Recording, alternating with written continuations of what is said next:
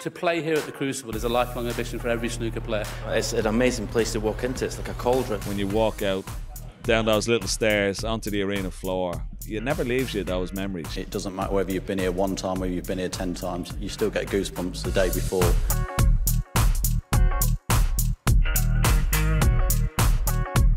The best place you could ever play snooker in.